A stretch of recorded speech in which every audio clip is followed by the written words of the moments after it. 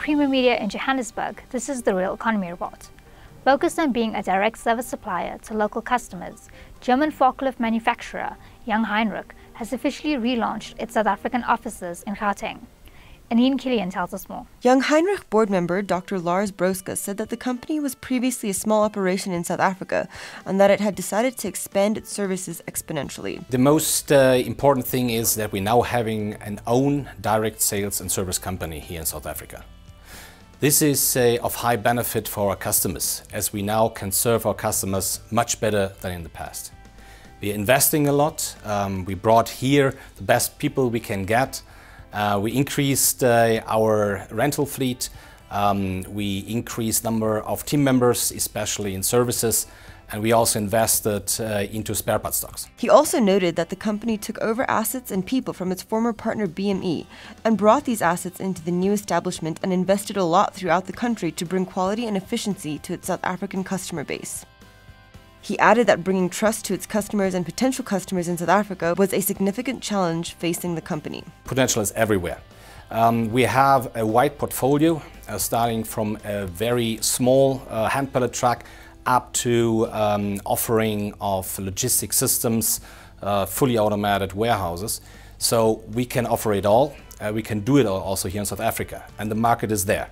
There's a big market for IC trucks, but there's also a big market for warehouse technology and electric counterbalance trucks, and we can offer not only the products, but also the service, financing, rental solutions for that.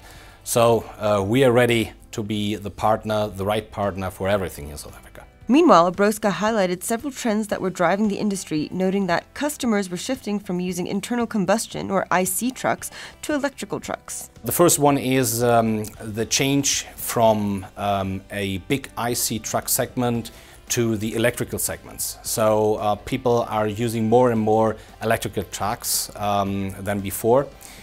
The second is digitalization. So software interfaces play a major role in our industry, and the combination, the connection of all the different components via interfaces and software is of high importance for the efficiency and productivity for our customers. He added that suppliers would need to diversify, delivering outstanding performance to survive this new trend. Broska also highlighted that many manufacturers were leapfrogging from the IC sector to the lithium-ion counterbalance truck market. He added that the company would deliver its first lithium-ion counterbalance truck at German trade fair CeMAT this year. Other news making headlines this week: South African and Tunisian researchers display potential of light to increase bandwidth. Free State poised to be helium pioneer as gas developments unfold. And there is a need for greater focus on local welding skills. Researchers from Wits University and the CSIR have published their findings in a study that shows it is possible to increase bandwidth using the patterns of light used in optical communications links.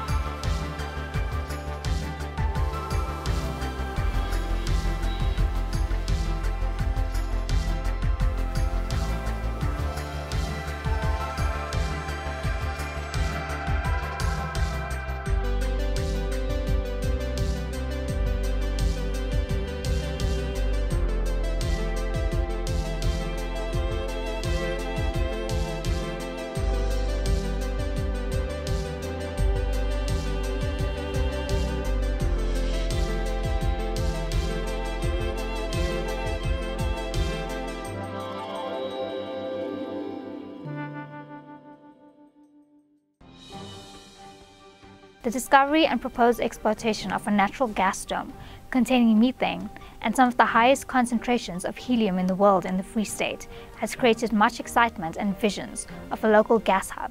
We've recently completed construction of our first compression station, and we've compressed South Africa's first onshore natural gas, which is a major milestone.